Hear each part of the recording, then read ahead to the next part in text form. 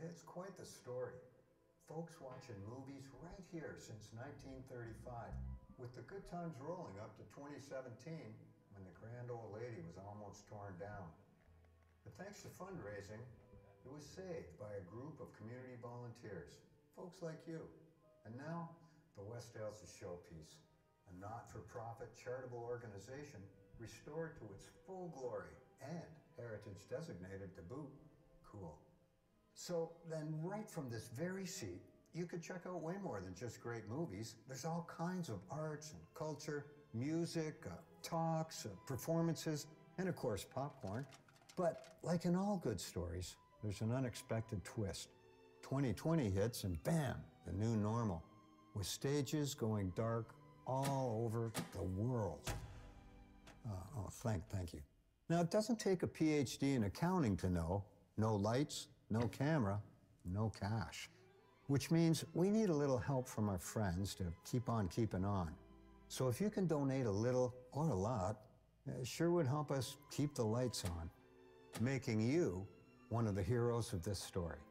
Stay tuned for the next chapter in the Westdale.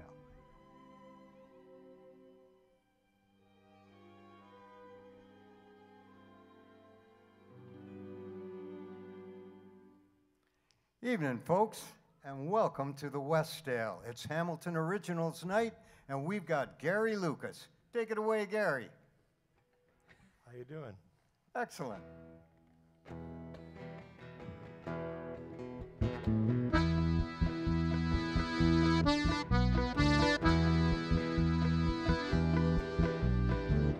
Blew into town like a wayward tumbleweed, drawn to the music like the law to a murder scene.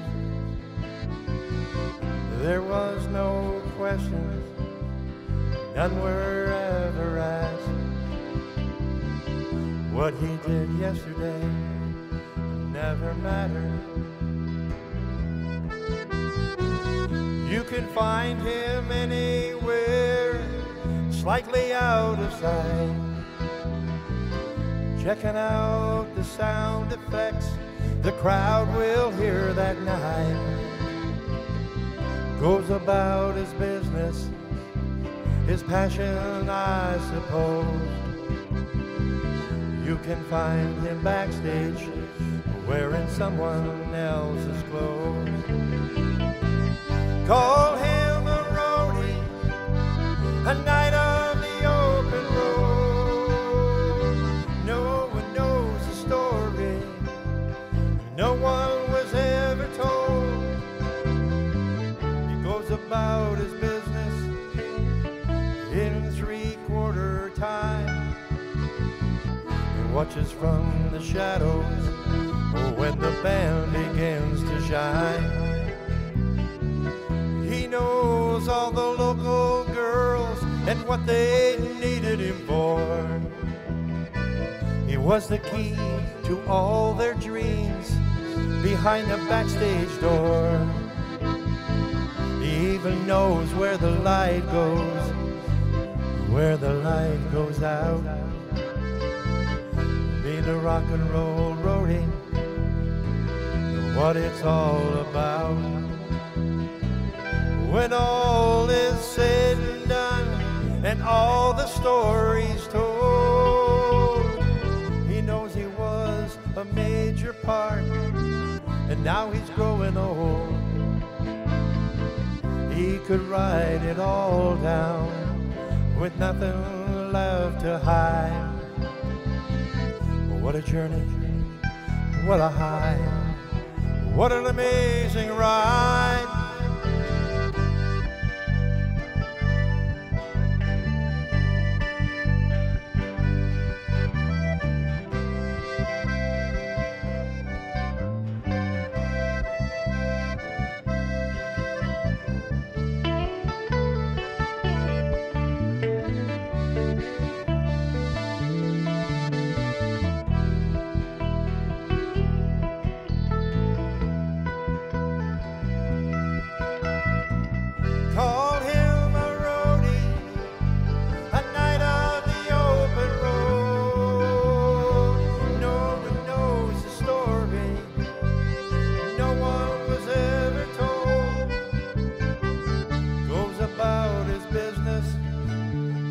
in 3/4 time and watches from the shadows when the band begins to shine.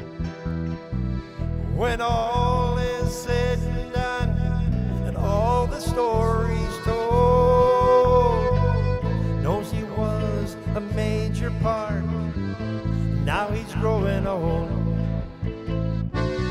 He could write it all down with nothing left to hide.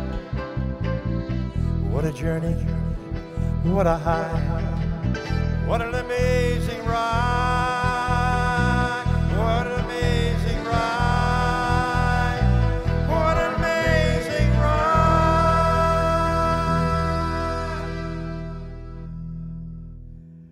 Nice, Gary. That's one of Gary's own songs, The Thanks, Roadie. man. Thank you very much. And welcome to the show. Good to Well, have thank you. Good Thank to have you here. Now, I got to say, folks, before we get into the show, we have some sad news, and that is that we sent the crew out to Peterborough to be there with Ronnie, but he's not feeling well. So he was actually in bed, and we're going to do the show without him. I'm sad to say. He was going to be talking on the phone with us, but that's not going to happen. But we still got a lot of great stories to tell about Ronnie, and let me tell you who Gary is. Gary Lucas, I would say, is Ronnie's best friend. I never would have known, except Gary's been so kind as to take me there several times in the last few months, and I've got to know Ronnie, and I've got to see the relationship that they've got going, and they truly are best friends. But unfortunately, Ronnie's just not well. He was in bed and not coming out. So we're going to carry on without him, but like I say, we got some great stories, and we'll start with Gary here. I mean, that's all we got tonight is Gary, but we're going to... In person. In person, live in the flesh. So, Gary, like you grew up on the Hamilton Mountain, I believe. Yes, I did. Yeah, okay. Yeah, I went to Hill Park High School and G.L. Armstrong Elementary School, and yeah, it was... and the first time I met Ronnie, I was like 16 years old, and now a friend of mine took me out to Port Dover Summer Gardens Theater, and I'll never forget it. I was absolutely stunned when I saw how good these guys were and the kind of an entertainer that Ronnie was, and it was a huge shock to me, and I think it changed my life. It changed what goals I had in life and what I wanted to do. Yeah, okay. We've got a picture, I think, Jordana, of number one of Gary back in the day. Not that one. It would be pick one of, not that one. Gary back in the day with his, there we go. And yeah. There's Gary wearing the hat and the white suit. Yeah, it was a pretty scary looking bunch of characters, I'll tell you. Yeah. So what year was that? That would have been 1980. 1980. Okay, so we skipped right from Hill Park to 1980. Yeah. Okay, good. Now, the next shot we have, I believe, is, well, here's a write-up of your new band hitting the Golden Garter in 1979. 79, yeah. And I see there on the right is John Lewis. Terrific guitar player, a friend of mine. Always a pleasure and an honor to play with people like that and people like you guys here. Oh. I mean, my God. I've been blessed with being able to play with some incredible musicians, and present company included, of course. Oh, great. Well, and I'd like to say that we've got a CD of yours. Can we zoom in on this? I should have sent you a digital photo, but this is Gary's latest CD. It's from 2017. It's pretty recent anyway. We can't remember when you did it, but anyway, it's called The Roadie, based on the song that you just heard. There's some other fantastic songs in here. I know Ronnie Hawkins thinks this is one of the best CDs ever, so that's good enough for me. Now, just one of the other tunes on here I'd like to do with you, Gary, is about the Steel Town Fiddler. Yeah, I wrote that song, the first song I ever wrote, and I was sleeping one night, and it just came to me. I remember this old fiddle player who played the streets of Hamilton in the 50s and 60s, and I went downstairs and grabbed my guitar and wrote a few verses out from memory, and worked it for a while and worked it, and you know, with the help again of a lot of terrific musicians, came up with a proper bridge. And Bob Deutsch here behind me sure helped me a lot with that. And I was very lucky to be able to record it at Grant Avenue Studio with Bob. And I can't tell you how thrilled I was to be able to do that at this incredible studio.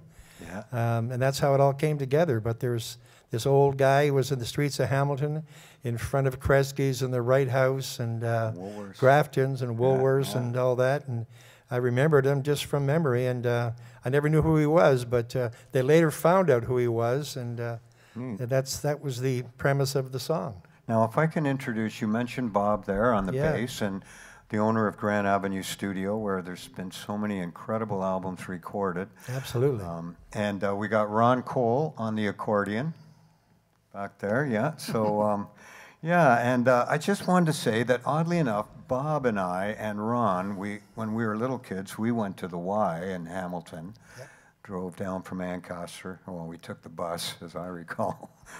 But and we'd see the same guy. You know, there's the fiddler, and there's another guy who sold pencils that didn't have any legs. Yeah, I remember him. And when you're a little kid, that kind of hit you hard. So. And Percy at the Y. Remember him? Yeah, the guys at the Y. Anyway, let's do that song, "The Steel Town Fiddler" by Gary Lucas.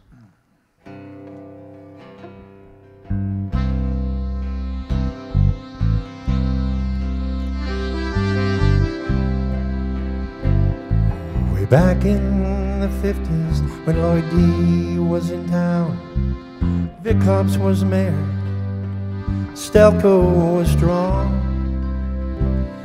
There was an old fiddler who played in the streets for nickels and dimes in what poverty greets. He had an old tin cup strapped to his waist. He wore Ray Charles glasses on his weathered old face. He played in the snow and the cold and the rain. I heard his sweet music, I never knew his name. The Steel Town Fiddler plays. The Steel Town Fiddler plays. He's there with his tin cup.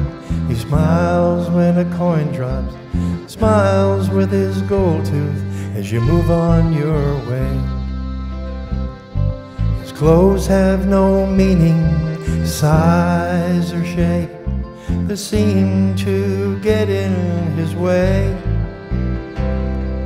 Time is reflected in seasons of stains, and the light makes it shine anyway. The Steel Town Fiddler plays. The Steel Town Fiddler plays. He's there with his tin cup. He bows when a coin drops, smiles with his gold tooth as you move on your way. I can hear him gently playing. I can hear him rousing his bow. I know that he could not see me, but he could feel my presence, I'm told. When the fiddle went silent, nobody knows. Part of the legend that just seems to grow. Sometimes when I'm all alone in the night, I hear the Steel Town Fiddler play. The Steel Town Fiddler play. The Steel Town Fiddler play. He's there with his tin cup. He bows when a coin drops, smiles with his gold tooth as you move on your way.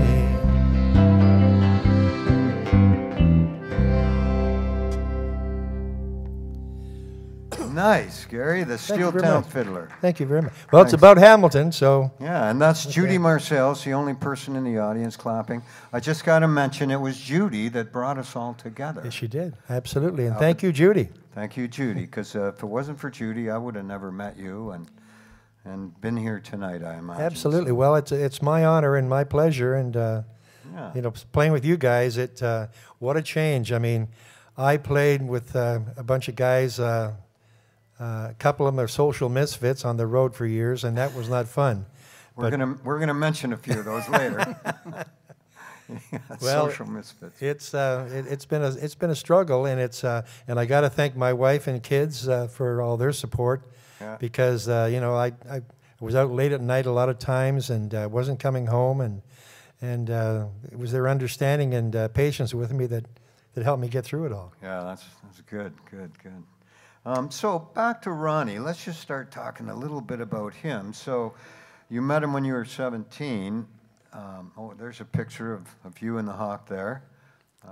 Yeah, that was at Cobb's Coliseum, where Ronnie was playing for the 9/11 at the time. Oh, yeah. So how did you, I know you ended up living together. What happened there? I tried to be a promoter, and I wasn't a good one, and you know, but I tried, and I had hired Ronnie many times, and different bands, and Truck and Greaseball Boogie Band, and you name it, during the 70s during the 60s and 70s, and I had just had a large fiasco. I tried to hire Alice Cooper for the Sudbury Arena in 1970, and it all fell apart. And got in my car and drove to Florida and tried to decide what I was going to do with the rest of my life. And he heard about it. I don't know how. And we got in touch with each other. I'm not sure how it happened, but he said, son, why don't you quit all that stuff and come on the road with me? We'll have some fun. The luckiest phone call I ever had, I'll tell you. Yeah, come on the road with me and we'll have some fun. Oh, my God. And I knew what that was all about, because I had watched from afar and seen the kind of lifestyle those guys had. And it was amazing. It really was. And he invited me into his life and his family. And, you know, his young kids grew up with me there. It was 8 years I spent there at Mississauga Road, the farm up in Peterborough, the place in London. He had the Old City Hall Restaurant and Tavern, his other place on High Park. And it was just an amazing, amazing time. And I always tell this to people, if I had 3 lives to live, I couldn't repay the guy for what Wanda and him did for me. Yeah. It was amazing. And Wanda, I got to say, his wife is just a real charmer. Yeah, she's a is sweetheart. So wonderful. Yeah. Whenever we went there, she was just so hospitable, as was Ronnie. Yep. But, yeah, so at any rate. He would have done this if he possibly could have, and I know that, you know. I know he was pretty under the weather today. Yeah, so yeah. It just didn't work out. Timing, it's just bad timing, unfortunately. Yeah. But he said well, maybe we can do it next week. And it's like, well, no, it's a one-shot deal. But anyway, I got some video here because you lived at Hawkstone Manor. Oh, there. Okay, yeah. There we are. Okay, Yeah. here's Hawkstone. What an incredible property. You know, it was. Whoa. Okay, we got the music in the background too. Yeah, somebody shot this drone footage of Ronnie and Wanda's place. Yep. That's Stony Lake. Can you turn that down in the monitors a bit? That's Stony Lake in the background there. It's maybe 30 miles north of Peterborough. Yep, exactly. Beautiful spot. And that's the point. There's an island off the end there. There's a cabana and another cottage. And he just gave me free rein to do whatever I wanted any time I wanted. And I believe in one of those cottages, Gord Lightfoot stayed for a while and he sure did. Wrote that song, Sundown. He sure did. Because it must be beautiful watching the sun go down over Stony Lake. Well, it was just an amazing place, you know, and I started up there in 71, and I had no idea it was like this. It was just the most amazing 8 years of my life, and it was in my early life, I shouldn't say, you know, not after I got married, but before I was married, it was amazing. Yeah, okay. All right, skipping ahead to, you know, when the the band got involved, the Hawks got involved. I'm just going to show you, and we're going to go back and show you some early Hawks, but I wanted to show you this clip. It's out of The Last Waltz, which I personally think is the greatest rock and roll documentary ever made. Absolutely. Arguably, like I'm sure there's other great ones, but this had just such a cast of characters. You know, Joni Mitchell, Neil Young, Ringo Starr, Van Morrison, they just kept coming on stage. But what I wanted to point out is that the first guy on stage, and I get emotional thinking about it, but just watch how Robbie introduces the Hawk, because when this clip starts, you'll see the back of Martin Scorsese's head, and Robbie's telling him about 16 years ago when they started out with Ronnie, and he got the phone call from Ronnie. And the other neat thing is when you see Ronnie come on stage, he grabs Richard Manuel, the piano player, he grabs his drink, and he drinks it, and puts it back. And I think that's just so Ronnie. You know, I got to have a drink before I get out. So he did it to me many times too. Get your drink. So here's if we can roll the clip, Jordana, from The Last Waltz.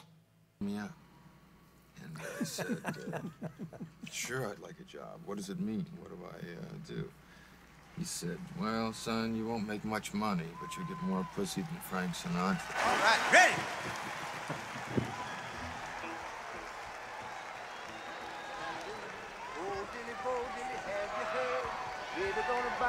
That's The Last Waltz. You got to watch that movie, folks, because it's so great. Yeah, so that was. Let's go back to the earlier years when Ronnie first came to Hamilton, and this is the point when we were going to have Ronnie tell the story. But Gary, you know it just as well, and it kind of starts with that guy, Conway Twitty. But what did bring Ronnie to Hamilton? Maybe you can explain that. Well, Conway Twitty's real name was Harold Jenkins, and he played with a group called the Rockhousers, and he had a Hamiltonian playing with him, Dallas Harms. Dallas Harms. Yeah, and he was the catalyst for bringing Ronnie here, and they told Ronnie, who owned the Rockwood Club in Springdale, Arkansas, at the time where Conway had played and Jerry Lee played and everybody played there, about coming to Canada, and they said. And Conway said, Ronnie, it's going to be great for you up here because it's just like the promised land. You're going to be the big guy up here. And so they came up in the fall of 1958 and played the Golden Rail.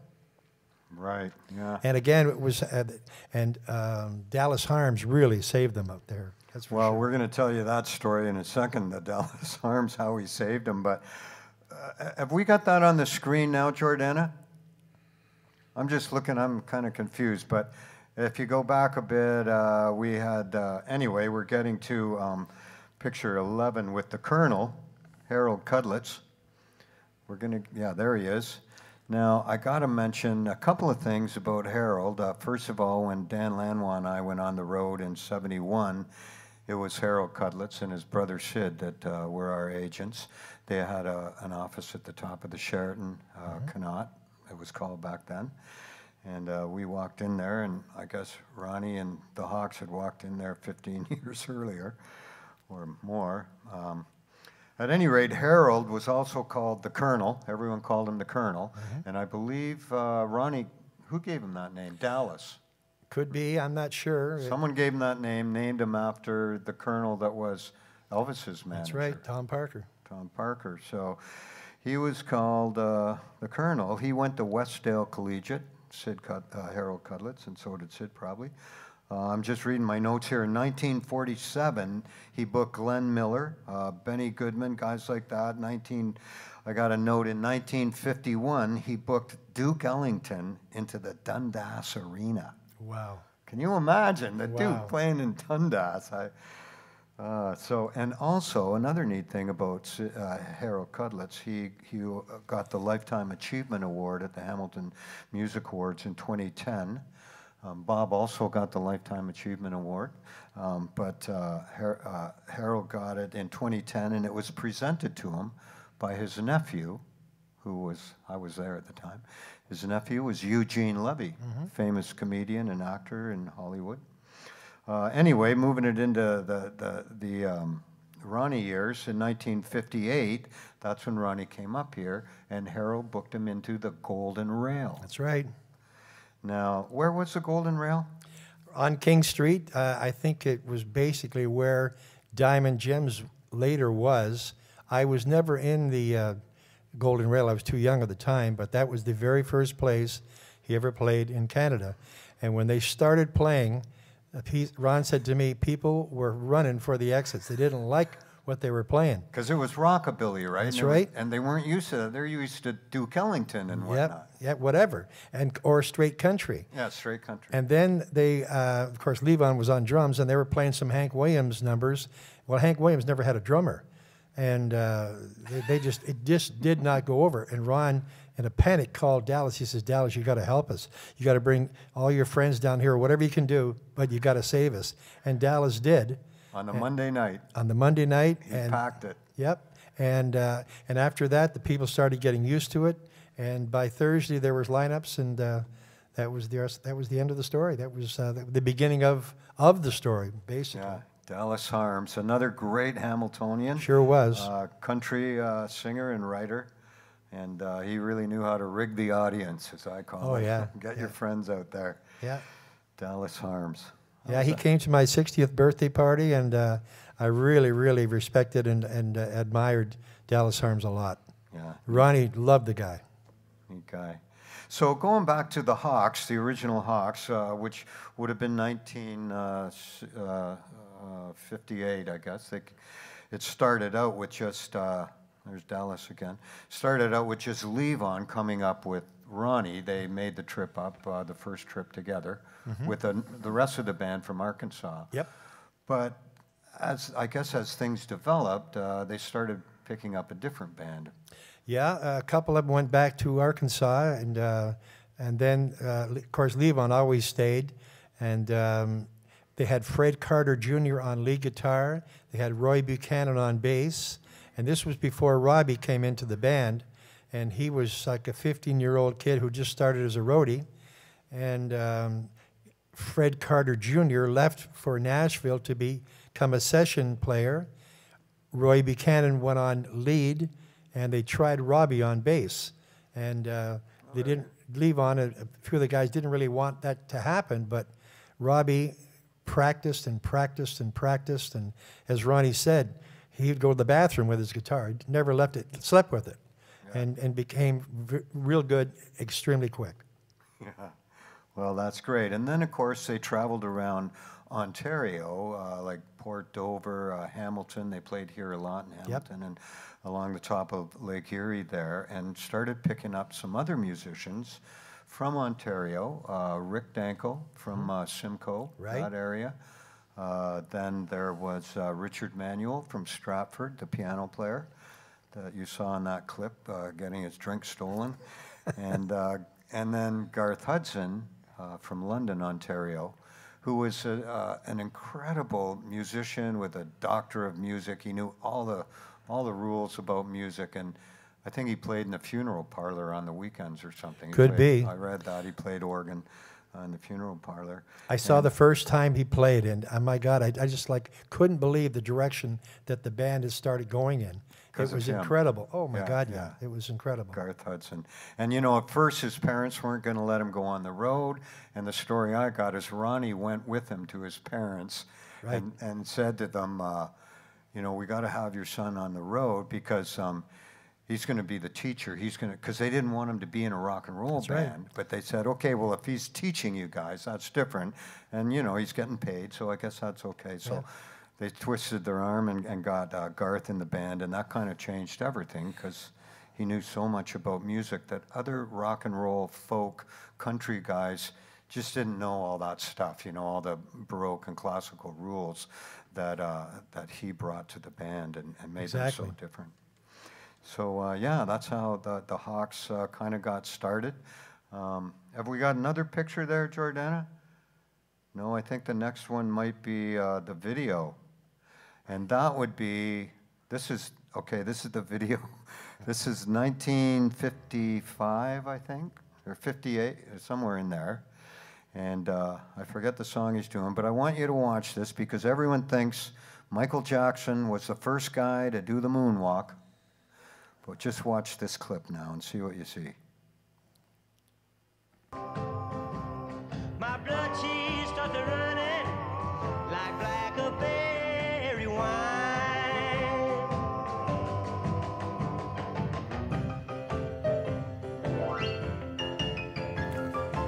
Okay, that's the moonwalk. Oh yeah, the moonwalk. And he had a lot of different acrobatic stuff on stage. He was also known as Mr. Dynamo. Absolutely. Right? And that's because he was a real dynamo. He was the most amazing act I'd ever seen. I couldn't believe what I was seeing. Yeah, so, okay, so we're moving right along. Here's the Hawks. Now, there's a certain point, I think after about 6 years, they were with Ronnie, and then they split up. I think, as you said earlier, Gary, they wandered around a bit and didn't do much for a year or two, and they got a call from this guy, Bob Dylan. There he is again. There's the band on stage. And Bob, as you probably know the story, but Bob was just a folk singer for his first 3 albums, because I had all those albums. And then out came Highway 61 Revisited, and it had a rock and roll band on it. But the guy was such a great writer. For me, I didn't care what whether it was folk or rock or what. He was a great writer. So, most people did not like that at all. They sure didn't. And these guys, the band, backing up Bob Dylan, for 2 years, they were getting booed. Like Bob would come out and he'd do the first set by himself, then he'd bring the band out and they'd start throwing stuff at the stage and yelling, and that's why the original member, Levon Helm, in the middle there, the drummer, he quit after 2 years. He said, I didn't get into music to get booed every night, and I quit. And he went and worked on an ocean liner or something. Oil rig. An oil rig, yeah, Yep. yeah. So that's...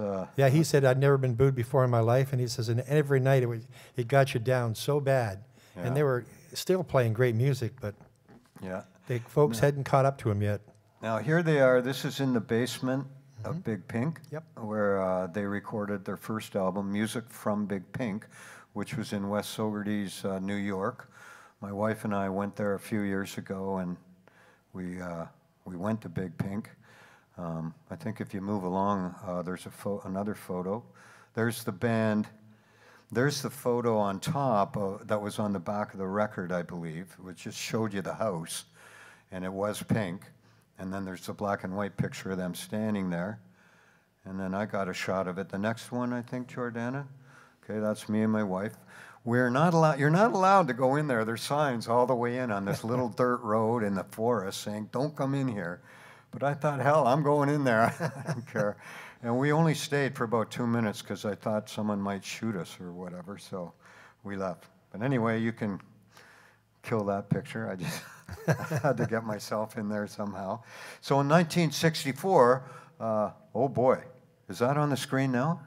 Because we are skipping ahead. But in 1964, I just want to say the Hawks left Ronnie, and they showed up at apparently in Harold Cudlett's office one morning, because Harold said that, he walked into his office and there were the Hawks, as he said, hawkless. They were, like Ronnie wasn't with them, and they were looking for a gig. So he continued to book the band after that, Sid and Harold Cudlett's. Yeah, so, and apparently the Colonel, Harold had some connection with connecting, he had some way of connecting Dylan and the band. It also went through Albert Grossman, their manager, but Harold was key. Like, he did so much for music in Hamilton, Harold and Sid Cudlett's. He sure did. Yeah. Now, this next shot, I just wanted to insert this because I just found this shot a couple of days ago, and I forgot that in 1968, John Lennon and Yoko Ono stayed with Ronnie for, what, a couple of weeks? Or a week? I think it was about 10 days. About It 10, may I not thought have it been was that close. long. I'm not sure. And there's Wanda there between John and Ronnie.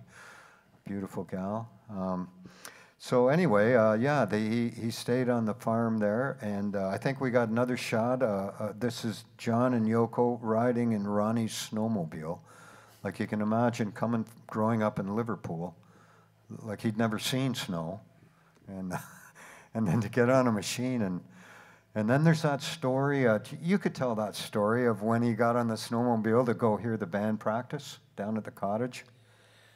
I wasn't there then, but I heard, I'm not sure of that one. Okay, maybe I got it then out of a book, but apparently what happened is, I think it was Crowbar, some of those guys were practicing down in the cottage. Ronnie was making them practice, and they weren't getting paid. Oh, it was to do Ronnie's final shows, I think, his final tour or whatever. Right. And they weren't getting paid or very much, so they got another job offer at some lounge somewhere that actually paid them good money. So they took the gig, but in order to take the gig, they had to learn all these corny, songs, cover songs.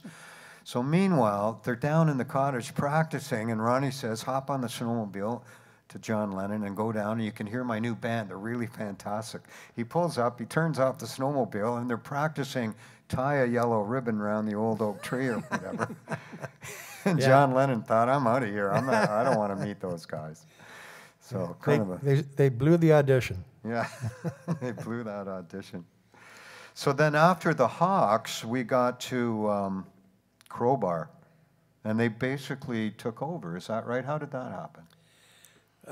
They were when Ronnie had them playing with him, they were called Ronnie Hawkins and many others, and then they split up. Ron and them had a parting situation. They didn't do exactly what he wanted them to do, and so I think basically let them go, and then maybe about 6 months later they came into, I think, the Grange that he was playing with a new band, and they said, listen, Ronnie, we've decided that we're going to start playing by ourselves, and we need a name for the new band. He says, well, he's like, why don't you call yourself Crowbar, because you screw up a crowbar in 5 minutes. And I thought that was a pretty good idea. So Crowbar. Ronnie Hawkins came up with that name, eh? He did. The leader of the band is top center there, Kelly J. I'm sure some of you folks know him, another legend in the Hamilton area, the leader of Crowbar. I think we got another picture of, there's Crowbar. There's their kind of promo shot, I guess. There's Sonny, and is that Paul, the drummer there? Yep. Yeah, it is. I know a few of those guys.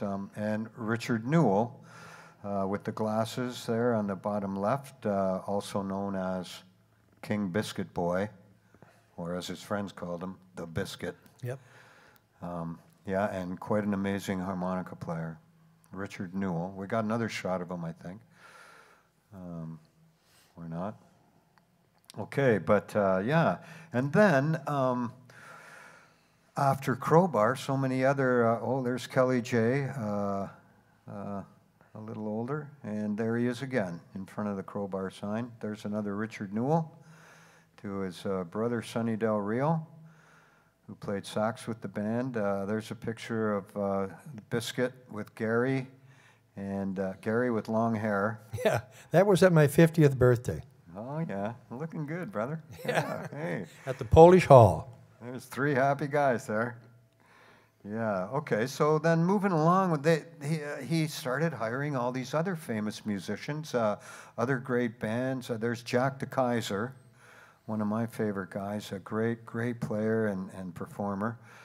Played with Ronnie. We got Rita Shirelli next, I think. There she is. And Mike Short, who was Martin Short's brother, played piano. Mm-hmm. We don't have I couldn't find a picture of him, but I tried. There's Bill Dillon on the right there. Another amazing, amazing Hamilton guitarist and influential musician around town. I'm sure some of you folks know Bill and have seen him play. He played with Bob for a while, Bob Dylan. Oh, we're back to, here's a shot of, thank you, Jordana. That's we showed this already, but that is John Lewis on the right, who also played with Ronnie, but then he left to join your band, right? Yeah, actually he played with me first, and then I kept telling Ronnie about this young kid who played incredible, guitar, and Ron was playing at Breslau at the time, and I took John up there and lost my guitar player. Ronnie hired him on the spot. He called him the 19-year-old boy wonder, and he sure was. But that we got a lot of mileage out of that write-up. I think guy's name was Dave Wesley, who wrote for The Spectator at the time, and boy, I'll tell you, we had lineups because of that article, and because of these great players that I had playing with me. Yeah. I played the Garter a lot myself. It was a good little spot on Dundurn there. That's right. It's now, I forgot, they sell food there, delicatessen or something. Yeah. But, all right, well, that's pretty well the story of Ronnie's bands. And, let's not forget Janis Joplin's Full Tilt Boogie Band kind of grew out of Ronnie, right? They sure did. John Till, Ricky Bell, Larry Atamanek. I'm not sure who the rest of them were, but they were the nucleus of the Full Tilt Boogie Band that played on Pearl for Janis Joplin. Wow. Yeah. So, well, back to you and Ronnie, I'd say. We got another picture, I think, of you and Ronnie as best friends. Yeah, that was taken at the Kerrigan Arms a few years ago. Oh, and you just dropped in? Just dropped in. We were out in the car, and I said, why don't you come on into this place I play on Thursdays and have a look? And boy, I'll tell you, he caused a sensation just by walking in the place. Yeah, well, he's and a friend of mine, sorry, Mike, a friend of mine took that picture. His name was Vern White, and him and Kathy are good friends of mine. And I just want to say that they're some of the nicest people I've ever met, and they just lost their daughter, and I feel so bad about that, and I can't imagine a tragedy like that. But anyway, Vern White takes all of the photographs that I've been doing with my own CDs, and he took that picture. I just want people to know that. Yeah, Vern White. All right, and there might be one more. Oh, what's that now? We played the Festival of Friends about 6 years ago at the Ancaster Fairgrounds, and there's Robin Hawkins on the left, Mike Eastman on the right, and of course Ronnie and myself, and we had the Partland brothers that were on that same show. That was a lot of fun for me. Yeah, Robin is a great guitarist and plays all around. He sure is. Robin Hawkins. There's also Ronnie's son, Ronnie Jr., and his daughter, Leah. Right. That we met when we were in Peterborough a few times there. Great little family. Yeah, so anyway, and I also wanted to say that Ronnie, he is such a Canadian, although he loves Canada. He just loves Canada. I watched so many videos and read stories of him, and he always called this the Promised Land, as did all the Negroes in the Deep South that were trying to escape up here in the 1800s. But it truly is, and I'm sure on the eve of the U.S. election, he's pretty happy to be living here in Canada. He sure is. Well, he always said, son, he says, I can tell you what, Canada's the promised land. Came up here, made $5 million, and spent $6 million. Greatest country in the world. You gotta love him. So yeah, he's always had, I guess, dual citizenship. I think he lived in Arkansas till he was 22. Then he came up, and he's been here ever since. That's right. So he's far more Canadian than American, but I wish we had him on the show because he's got that wonderful Arkansas accent. His stories are infamous. They're just incredible. Yeah, and the way he tells them, it's a joke every 2 seconds with him. If you're talking to him on the phone, I mean, he's in pretty ill health these days, but if you're talking to him on the phone, you think you're talking to a 35-year-old. He's still got that, his mind is as sharp as a tack, and he's funny. He's the funniest person I've ever met. Yeah. Naturally funny. Now, in 1988, he played Hamilton Place. I saw that. You can see this on YouTube if you want to. I didn't take a clip, but the whole hour-and-a-half set is on YouTube. Yep. And King Biscuit was with him. He'd had a couple of drinks, I'll tell you that.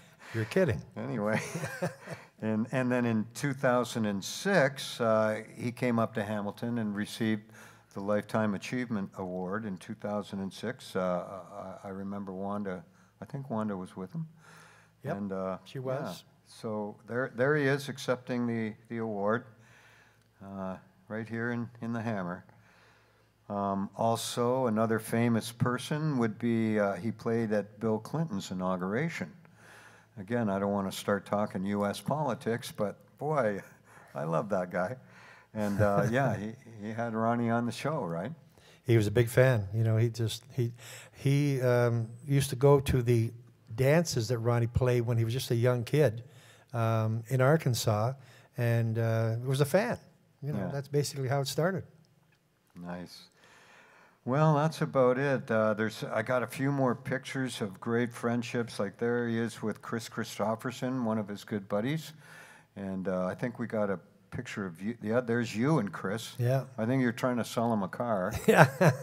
Actually, I was telling Chris at the time what Ronnie had done for me, and he said to me, Gary, he's done it for everybody.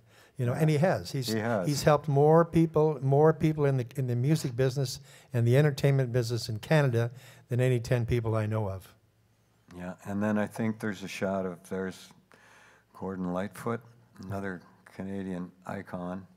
Gave me my first guitar lesson. Oh, really? Yeah. And he signed your guitar, I think. Yeah, he did. Yeah.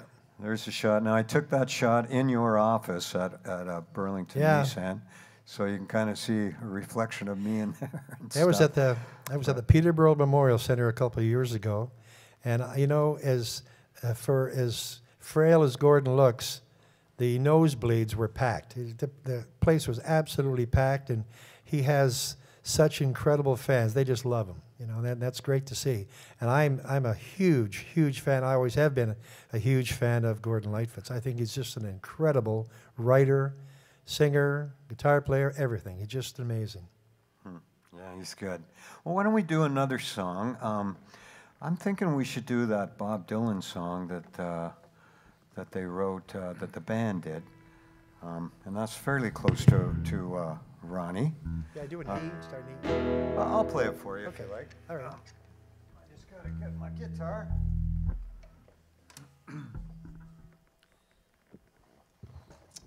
Yeah, this I think. You and I have been doing this quite often locally. Yeah. I think this was co-written by Dylan and the band, if I'm not mistaken. Okay, let's do her.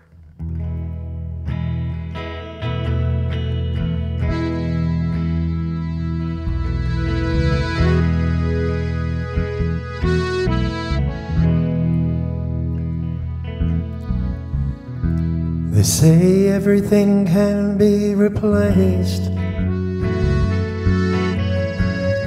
and every distance is not near. So I remember every face of every man who put me here. I see my life come shining from the west until the east. Any day now, I shall be released. Say every man needs protection.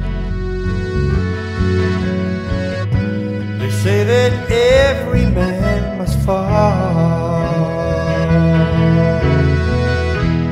Yet I swear I see my reflection somewhere so high above these walls.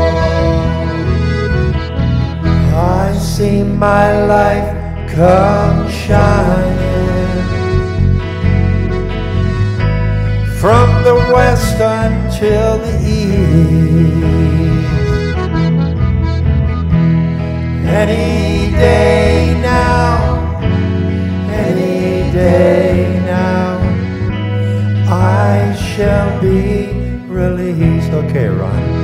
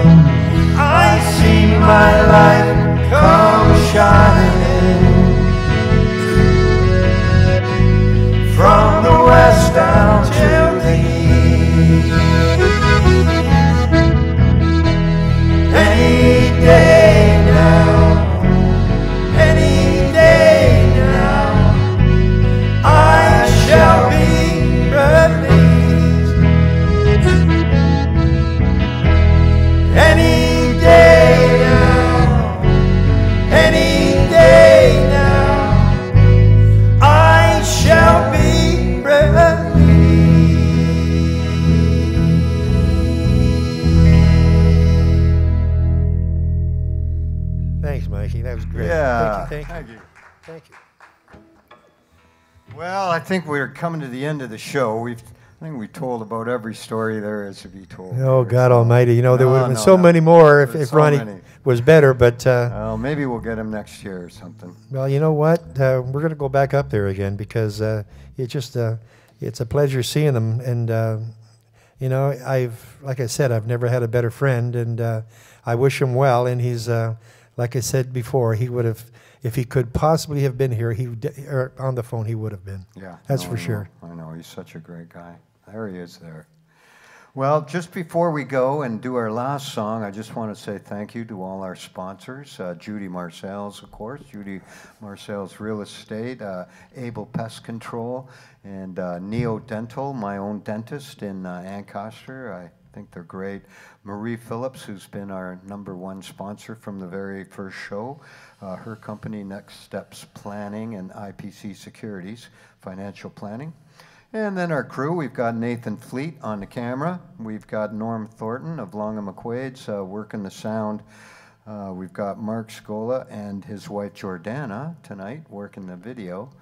And let's see, Patrick Maillet of Clearcable and Dave Gruggan is here doing still photography. And then we've got our staff, Dan Fournier and Neil Miller. So thanks to everyone who's helped to put this show together.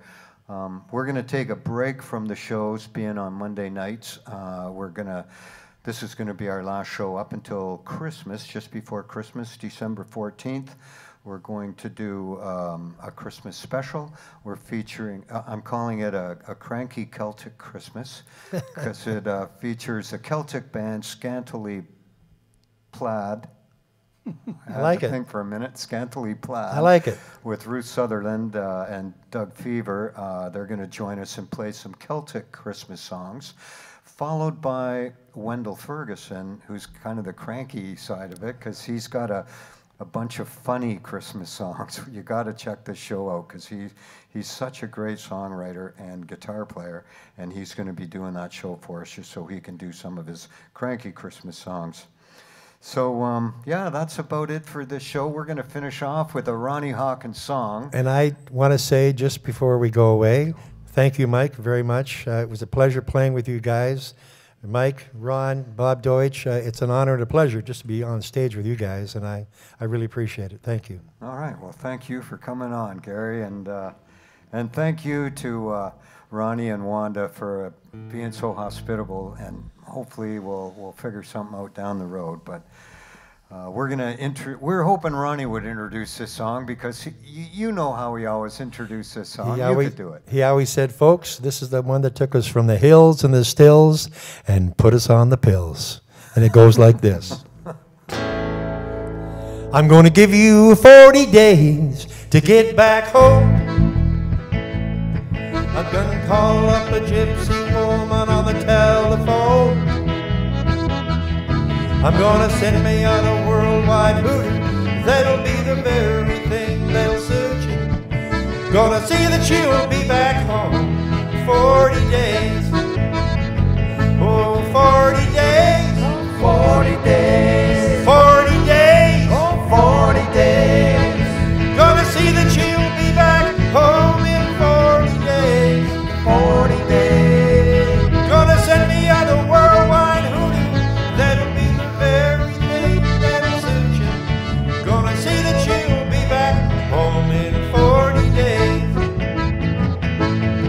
We're gonna talk to the judge in a private early this morning. And gonna take it to the sheriff's office to sign a warning. They're gonna throw a cross charge against me. That'll be the very thing that'll send you. Gonna see that you'll be back home in 40 days. Oh, 40 days. Oh, 40 days. 40 days. Oh, 40 days. Gonna see that you'll be back home in 40 days. 40 days. Gonna send me on a worldwide hooter. That'll be the very thing